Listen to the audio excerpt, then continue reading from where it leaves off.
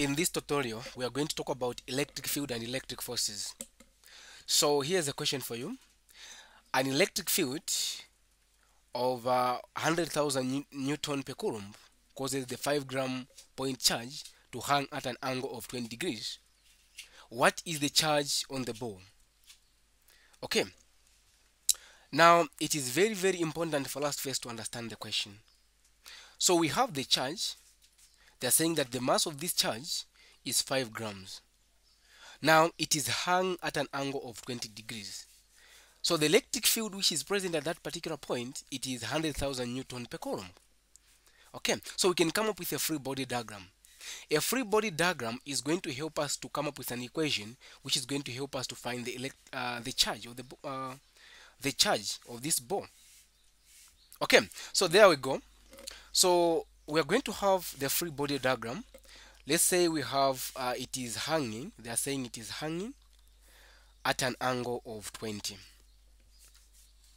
So we're going to say this is the angle here, 20 degrees.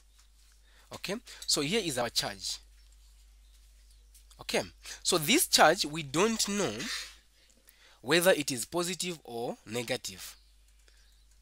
Okay, so now what we're going to do there is the mass of this charge is 5 grams. We know that it is under the influence of gravity. It is hanging. Now, when something is hanging, the force that is going to be present at that particular point, it is the tension force.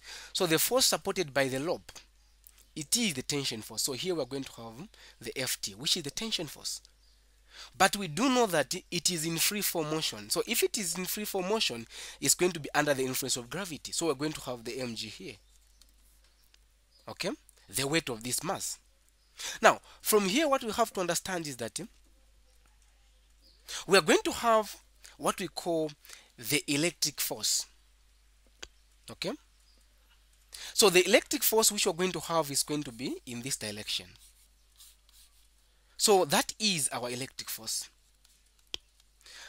Now, what we need to remember again is that it is acted at an angle, meaning that I can say that this tension force is going to be is going to have two components, the x component and the y component. So we're going to have the y component of the tension force and the x component of the tension force. Now, this y component, I'm going to call it Fty.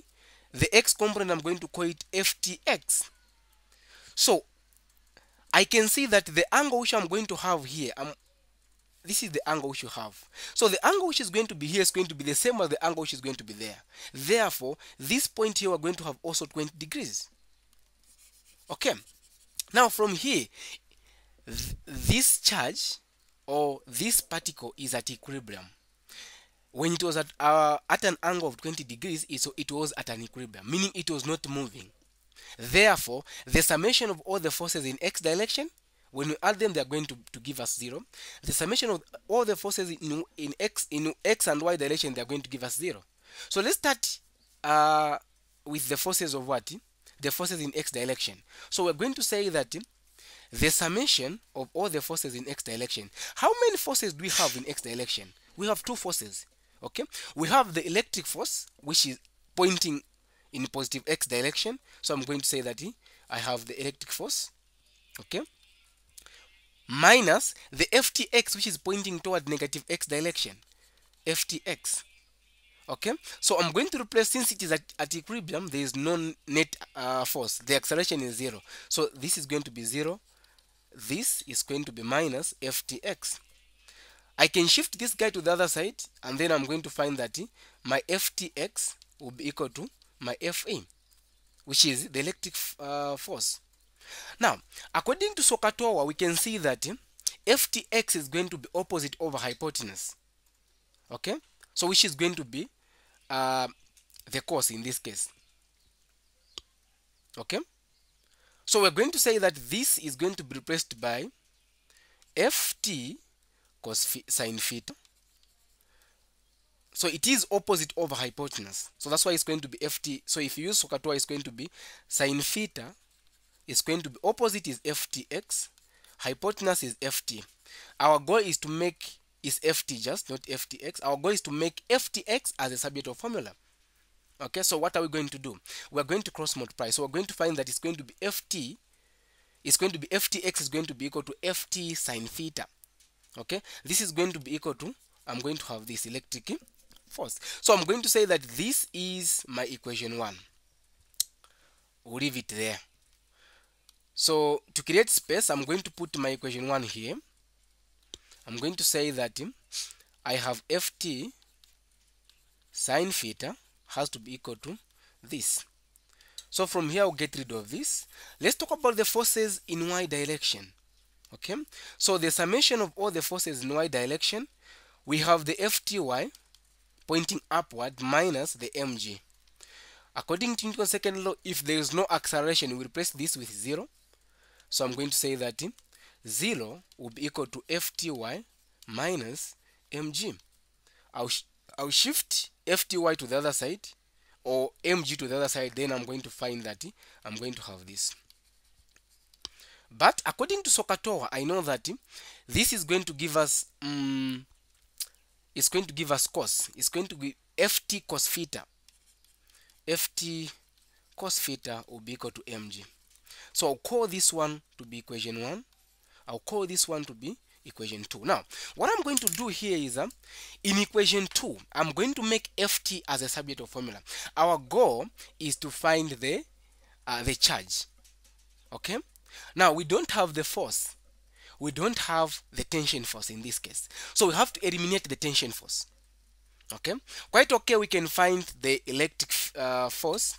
That is not going to be difficult for us because we have the electric field already. Okay, so I have to eliminate the tension force because I don't have the tension force, and I've got no any other method which can help me to find the tension force in this case. So I'm going to divide both sides in equation 2 by cos theta, even here by cos theta.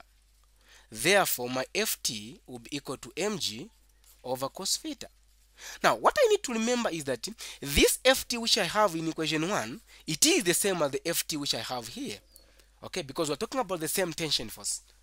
So what I'm going to do now is I'm going to replace ft, which is in equation 1 to where equation which is in equation 2 to where equation 1 is. So I'm going to replace mg over cos theta to where there is ft in equation 1. Okay, so allow me to get rid of this. Okay, so I'm going to say that where there's ft, I'm going to put mg times what? Mg, then I have got sine theta here over what? Cos theta. This has to be equal to the electric force. Now we know that cos, we now have sine divided by cos, which is going to be tan theta. So we're going to have mg tan theta is equal to the electric force. Now what we have to remember here is this. I can now, from this equation, I can find the electric force. Okay, we also know that since we want to find the electric field, okay, we want to find the electric field. Electric field is given by electric force divided by what? Divided by the charge. Now I can make from here now I can make the electric force as a subject of formula. So it's going to be electric force is going to be equal to the electric field times the electric charge. So I can replace this with what I have here. Okay, so I'm going to have my mg tan theta will be equal to, I'm going to replace this with the electric field times the charge. Now from here I can find anything. They can ask me to find the electric field, they can ask me to find the charge, or they can ask me to find the electric force. It is possible I can find now. Okay, so it's just a matter of us making the charge as a subject of formula. So I'm going to divide both sides by the electric field, even here by electric field. So before we continue, what you have to remember is that Transcendent Institute offers tuition in all NS courses: biology, chemistry, physics, and math. So if you want to register with us, just get in touch with this number on app, which is 0767729927. Okay, then you'll be able to register with us.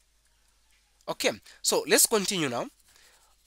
So we are making the charge as a subject of formula. So it's going to be Q is going to be equal to the mg tan theta divided by the electric field. Okay, now we have the electric field, we have the m, we have the g, we have the theta. It's just a matter of us plugging in the values, then we find the what? The charge. Okay, so there we go. So we're going to say that our charge will be equal to m is 5, but we have to convert this 5 into kgs. So it is grams, so we need to divide it by 1,000. So if I divide it by 1,000, I'm going to get 0.005. Okay, then this times 9.8, again I'll have tan what? Tan 20 degrees. I'll divide this by electric field. I've been given electric field to be 100,000. Okay, now the charge, the SI unit for charge is coulomb. What I'm going to do is I'm going to say 0. We have 0.005. So you have 0.005 times 9.8. Okay, then this, which is 0.049. If I do 0.05 times 9.8, it is 0.049. So 0.049 tan 20. So this is giving me 0.1 or 0.017834541. I'll divide this by 100,000. Okay, 100,000. So the answer I'm getting 1.78 times 10 raised to the power 7 coulomb. Now I can convert this answer to microcoulomb if I want. Okay, so how do we do that? To convert this into microcoulomb, what I have to do is I need to do times 10 to the power 6. Okay, so I'll just say times 10 to the power 6. So it's going to give me 1.78 times 10 raised to the power -1 microcoulomb. So that is the charge. That is the charge of this ball. Okay, so like I said, if you want to access all the solutions for this tutorial sheet and the incoming tutorial sheet, what you have to do is you need just to register with us, then you'll be able to access almost everything. Okay, so get in touch with us and enjoy our service. Thank you.